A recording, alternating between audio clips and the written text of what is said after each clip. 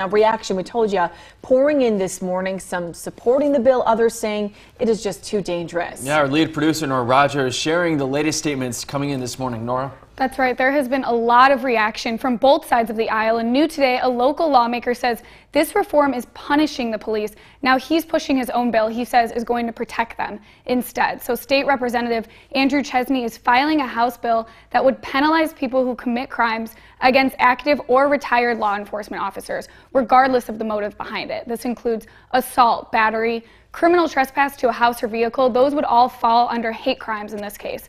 Chesney says Governor Pritzker has put a target on the back of law enforcement. We need to pass legislation to those who protect law-abiding citizens. While he sees a lot of issues with this police reform bill, other lawmakers are saying it's bringing positive change. The sigh of relief that a lot of people in our community is going to have, because the fact that Illinois is focused on police accountability, is focused on empowering the community at the same level as our law enforcement officers.